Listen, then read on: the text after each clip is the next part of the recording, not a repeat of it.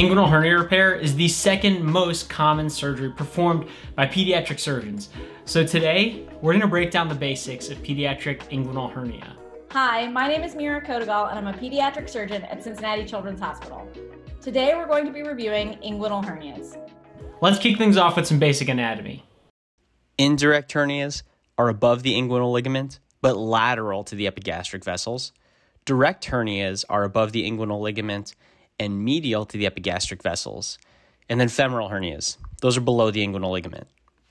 So do we see all of these types of inguinal hernias in the pediatric patient?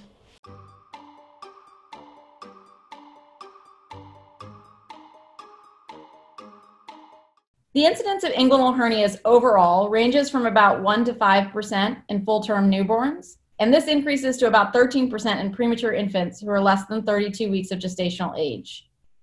Most of these hernias are largely indirect, over 90% in children. Direct hernias are pretty rare in children and are much more commonly found in adolescents. And femoral hernias are also very rare in children, and as in adults are more common in females. Where do indirect hernias come from?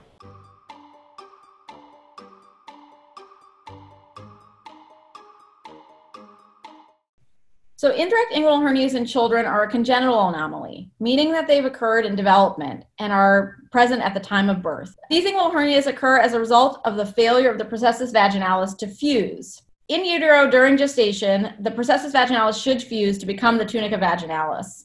The right processus vaginalis usually obliterates after the left, so that explains the higher prevalence of right-sided hernias.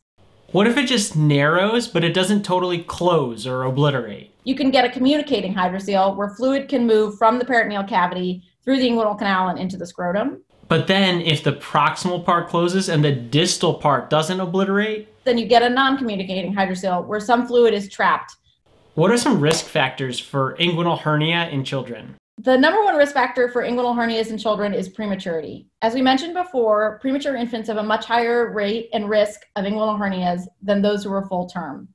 Some of the other factors associated with an increased risk of inguinal hernias in kids include male sex, family history of inguinal hernias, a history of an undescended testicle or hydrocele, and a connective tissue disorder.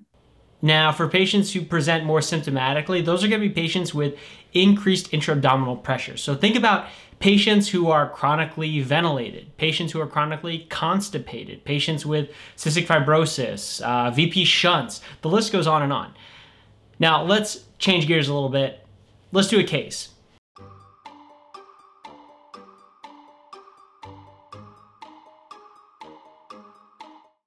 The differential diagnosis for a groin mass in a child includes an inguinal hernia, most likely indirect, although there's a rare chance it could be direct, hydroceles, or lymphadenopathy. If that groin mass is associated with significant pain, your differential diagnosis should also include testicular torsion, epididymitis or orchitis, or torsion of the appendix testes. And then one more diagnosis to keep on your differential. Think about an undescended testicle or a retractile testicle. Make sure to do a good physical exam on all of your patients, but in the male ones, double check to see that both testes are in the scrotum. All right, so now let's talk about timing for the surgery. So timing for decisions about repairs of inguinal hernias really has to balance the risks of anesthesia with the risks of incarceration associated with the hernia. It is, in general, considered an elective operation and does not need to be urgently performed. But we do know that younger children have a higher rate of incarceration. It's actually kind of alarming. I mean, more than half of the incarcerations that we see are in patients that are less than 6 months old. And then 2/3 of incarcerations are in those patients that are less than a year. Then think about the premature patients. If the corrected gestational age is less than 60 weeks, they're at a pretty increased risk of post-operative apnea. So you gotta admit those patients after you do the repair. Okay, so let's now talk about the presentation. Children with an incarcerated hernia may present most commonly with pain, particularly groin pain. They may also have abdominal distension or emesis if obstruction is present due to bowel being in the incarcerated hernia. Prolonged incarceration can result in strangulation, particularly of bowel contents, and so those patients who have a strangulated hernia may present with fever, tachycardia, leukocytosis, severe pain, or overlying erythema in the skin. But before you take the patient to surgery, you're gonna wanna try to reduce this hernia at bedside. How do you do that? One of the most important things, I think, in being able to reduce an incarcerated hernia is helping to keep the patient calm. Sometimes that means pain control and sedation, because if the kid's crying and you're trying to reduce the hernia, you're gonna have a bad time. You can place the patient supine and in the Trendelenburg position with their head down. And then generally we use 2 hands to try to reduce the hernia. So one hand To guide the contents through the inguinal ring, and the other hand applies gentle, steady pressure. This last point is really important. You have to keep applying pressure in a slow, gentle fashion and not just kind of come and go with your hands, because that gentle, slow pressure is what allows you to reduce the hernia. But the most valuable piece of this technique, patience. Because sometimes if there's incarcerated bowel, it's gonna take time for the edema to get squeezed out. It may take several minutes at bedside to just squeeze that out so that it can reduce it all. So take your time, make sure you have adequate pain control. So with all these different variations in presentation, how do you decide when to operate? The timing on when you repair an incarcerated inguinal hernia depends on whether or not you're able to reduce it. So if you can reduce it, then you want to go to the OR within the first 24 to 72 hours after the reduction. Now, the classic teaching that you got to wait for the bowel edema to come down before you go to the OR, that might be changing. Here's Dr. Todd Ponsky, another pediatric surgeon at Cincinnati Children's Hospital Medical Center. Now that with laparoscopy, you don't necessarily need to wait because it's really not that much more difficult in a laparoscopic case if there's swelling. In fact, sometimes the edema can help lift the peritoneum off. So I would challenge that we may be changing the paradigm, that if it's in the middle of the day and you have time availability and a patient has an incarcerated hernia, you could not even try to reduce it in the emergency room and just go straight to the operating room under laparoscopy, watch it get reduced under visualization, and then go ahead and do the laparoscopic repair, which is not that difficult even after an incarceration. All right, now let's talk about the approach for this repair. You can approach the repair of a pediatric inguinal hernia either laparoscopically or in an open fashion. The most important point is that you need to have high ligation of the processus vaginalis, whether you do it laparoscopically or open. You should consider evaluation of the contralateral side depending on the age of the child. Unlike in adults, we don't generally use mesh in the repair of the pediatric inguinal hernia.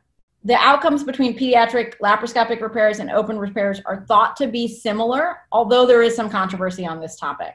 Okay, we don't have to get into controversies here, but are there any factors that would push you more towards an open repair? Particularly if you're considering that the child needs an orchidopexy in addition to their hernia repair, then most would approach that hernia in an open fashion. But keep in mind that you could also approach those laparoscopically and do the orchidopexy and the hernia repair. All right, when would you do a floor repair in addition to the high ligation? A floor repair should be considered in children who have long-standing or very large hernias where you note that the floor might be blown out or unsupported. In those instances, you should consider a floor repair in order to buttress the repair. So many different options for approach, open, laparoscopic, different variables to consider if you're gonna do multiple things at the time of surgery. But let's say we get past the surgery, what are some post-operative complications that you worry about?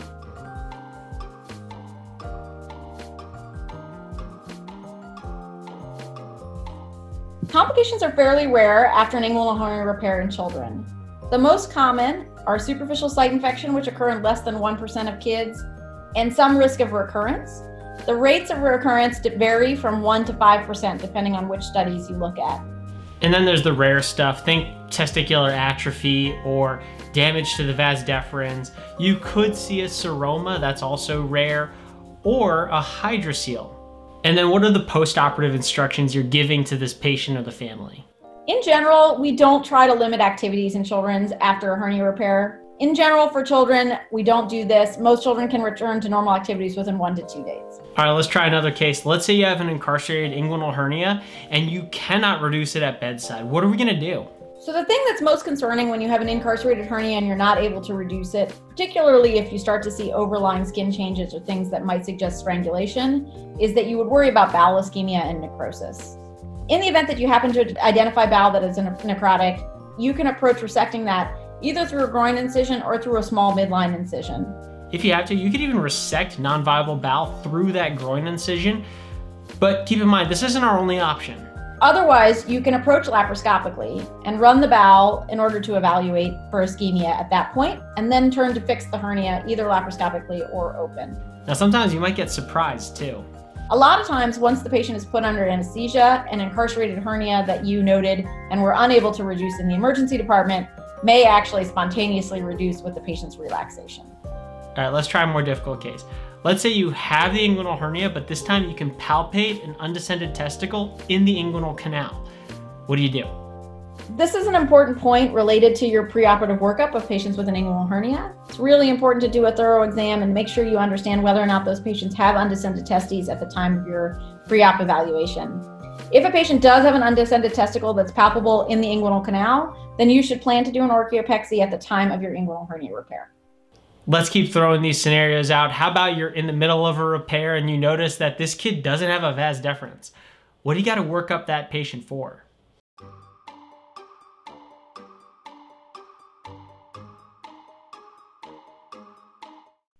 Children with an absent vas deferens noted on hernia repair should be worked up for cystic fibrosis or for unilateral renal agenesis in the post-op period.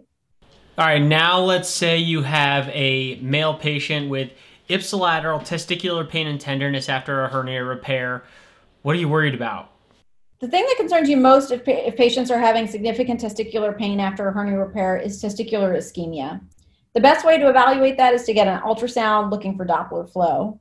In general, these patients are monitored and observed with pain control, and we only frankly remove a necrotic testicle and not necessarily one that is partially ischemic.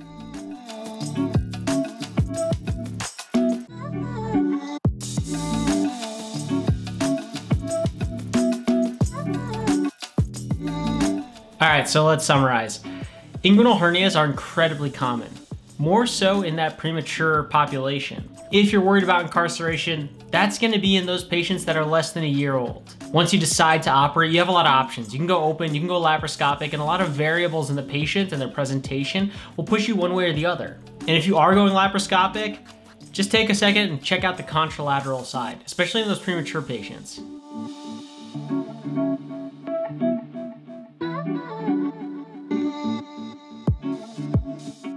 And that's all for pediatric inguinal hernias. If you like this content, go ahead and like and subscribe to our YouTube channel. Follow us on all of our social media channels, and make sure to download our Stay Current Pediatric Surgery app. It's in the Apple App Store, it's in the Google Play Store. But until next time, I'm Rod from Cincinnati Children's, and remember, knowledge should be free.